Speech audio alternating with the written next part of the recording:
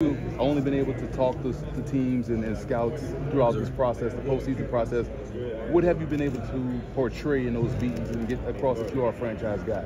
Yeah, obviously the first question they ask is, am I going to be healthy? I mean, obviously that's the first thing, and I'm going to be healthy 100%. But yeah, other than that, they're just trying to see what I know, man. Know about the game, know about coverages, what I like against cover two, what I like against man, all that type of stuff, man. For me, I think you're a great coach on the field. You're a chain mover. What's the mindset of being able to be that extension of the staff out there on the field and get those guys going in the same direction? Yeah, I mean, it's important doing that playing quarterback. I mean, obviously as a quarterback, you got to be the best leader on the field, especially in the offense. You got to lead those guys around you, help them grow. I feel like that's where we changed at Florida State. I mean, we're the coach-led program at the beginning of the year, like beginning of my years, and then towards the end it was all player-led, so it was special. And lastly, yeah. I mean, Keon's one of the best players I've been around in my life. Makes my job easy. You just throw the ball up in the air and he makes plays. It's a quarterback's best friend, so thankful for Keon for sure. Describe the process for Florida State. Honestly, man, I met with a bunch of teams. I have no idea. Describe your career at Florida State, going from the lowest to the lowest to the highest to the highest, and what kind of coach is Mike Norvell like? Yeah, I feel like, I mean, my career has been kind of like a lot of people's lives. I mean, a lot of ups and downs. I mean, it's been special. It made me who I am today. I'm so grateful for that. And the experience that I had with my teammates and different coaches throughout my career has been so special. It's a blessing from the man upstairs. Coach Norvell, he's changed my life around, changed my career around.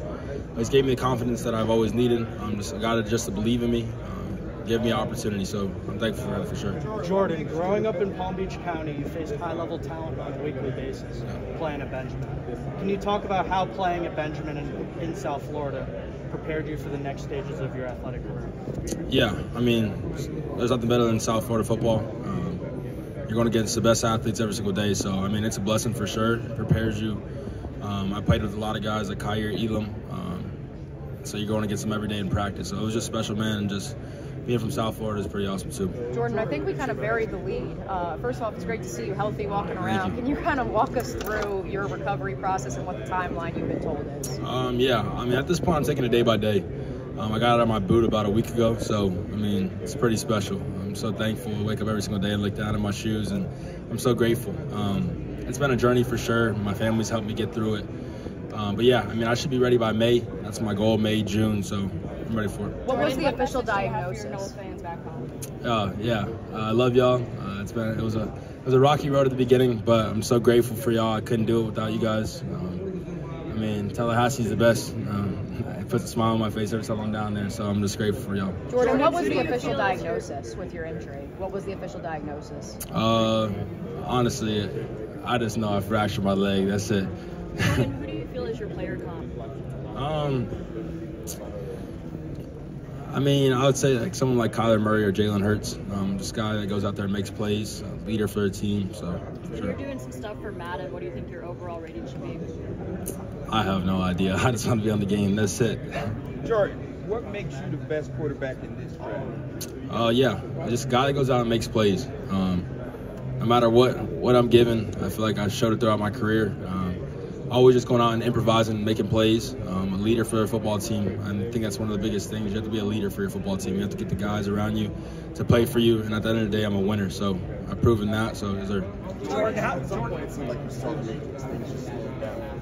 What did you do about the game to help you with that? And also, what would you like to know the most about it? Yeah, I mean, it slowed down. Just, I mean, obviously experience, getting more reps, and obviously Coach Norvell, Coach Tokars, Coach Dillingham, all those coaches that put me in a position to succeed. That was the most special thing. So it obviously slowed it down a lot, teaching me defenses and going through reads and stuff like that.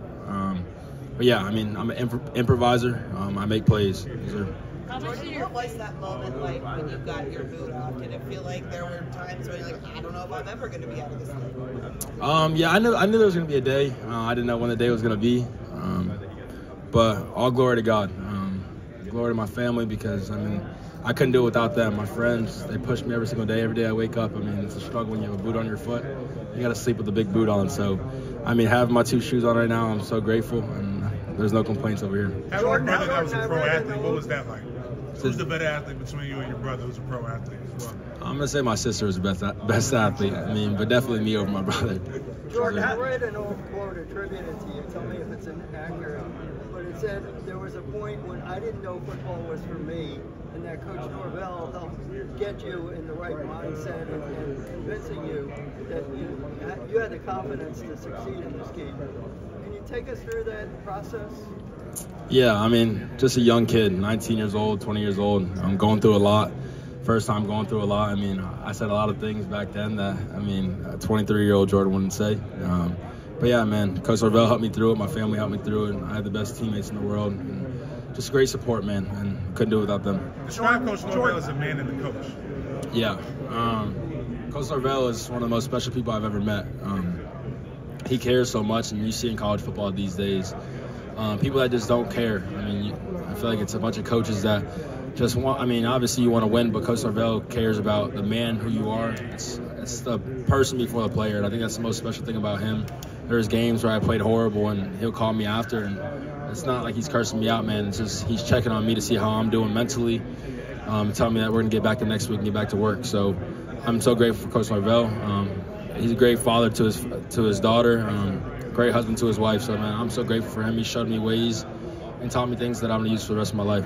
Jordan, how difficult was it after your injury to see what happened to Florida State, that your injury was blamed for Florida State not making the playoffs? Yeah.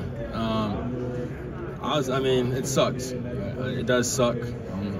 But at the end of the day, you got to control what you can control. I've learned that throughout my life and throughout my career.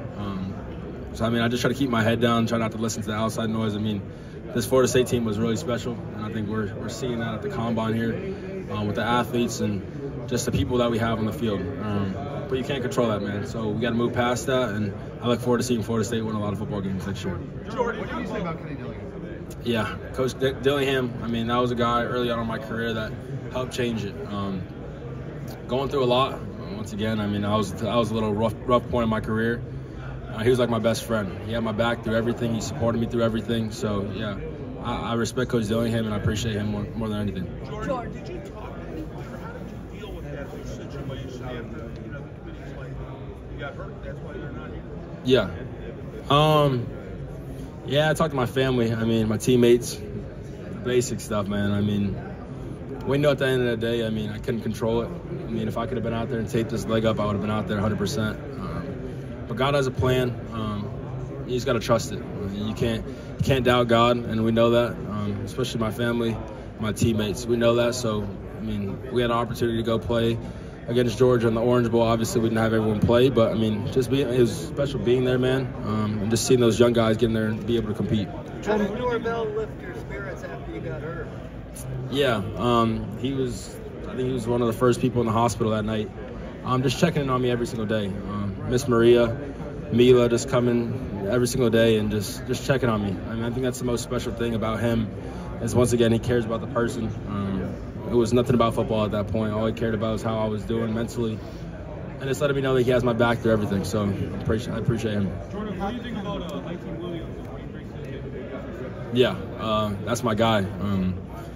He's a hard worker. I feel like he was the most improved player last year on Florida State, and I've said that to a lot of people. Seeing him at the beginning, I used to joke on him because he used to be so tired during conditioning. He used to blame everything and say his back was hurt or this was hurt. And just seeing his improvement throughout his first freshman year, I mean, just seeing him grow mentally, physically, he's getting faster. It's going to be a special year for him for sure. Jordan, without you being able to do anything physically, what do you feel like you're trying to accomplish here this week? What do you want maybe teams to know about you or to learn? Yeah, just the type of person I am, the leader I am, what I know about football, because Coach Norvell taught me a lot. Yeah, man, just the basic stuff a quarterback's supposed to know and supposed to do. What are the different things you're trying to grow and improve on with the injury to Sox? Yeah, obviously, football IQ, just knowing more about football. I mean, you can never know too much. Trying to learn about defenses more and more, what they do in the NFL. Yeah, man, schemes, all that type of stuff. I believe so, bro. I have no idea, to be honest. It was a bunch of informals. Those informals go fast. You got like 15 minutes with each team, and you hop around. So. Jordan, what do you say about Troy Benson, the type of running back he's going to be at the next level? Yeah, Trey, he's special. Everything about Trey's special. He's fast, strong, His balance is crazy. And he's just learning about himself. That's the crazy thing. He's just getting started. The ceiling is so high for him. But the person Trey is what I respect most. Is he's so humble. Yeah, so I look forward to supporting him and watching him. What's your vision for your NFL career? To win a lot of games, man. To help a team win a lot of games, help push the guys around me, and help lead guys around me. Jordan, doing your S2 test? Did you take the S2 test? I believe so. That was at the Shrine Bowl. Yes, ma'am. Did it teach you anything about yourself, your game? Maybe a little bit. I haven't got the results back yet, so I have no idea. Yes, ma'am. Jordan, your time at FSU, was there a specific piece of advice you'd like to carry on to make you see that? You said advice? Was there a specific piece of advice you received at FSU that you would like to carry on to? Yeah, just take everything one day at a time. I said that was the biggest thing early on in my career. I feel like I was more worried about the future. I wasn't living in the present, live where your feet are at. I was worried what was going to happen next. I think that was the biggest problem I had. So once I started learning how to take it day by day, my life was stress-free. I was just worried about waking up in the morning, having a smile on my face, if I can breathe, and God blesses me, I mean, I'm good. So I learned that, and that's probably the biggest thing. Jordan, after transferring to Florida State, what area of your game do you think you improved upon the most? My passing. I would say passing and my leadership. Obviously, I feel like when I first got to Florida State, like everyone knows, I couldn't throw the ball 5-10 yards in front of me accurately. But that was all in my mind. It was like a block in my mind, and once I cleared that, I mean, everything opened up, and I have so much more to grow, more room to grow with that, and I can look forward to seeing it. What made this year special? You guys obviously started off knowing that you guys had a group of talent. What made this group of guys go 13-0? What was the driving force? I'll say that brotherhood, just playing for the guy next to you. That bond that we had in the locker room was like no other. I think that was the most special thing. I mean, during camp, you see him every single day for, 30-something days.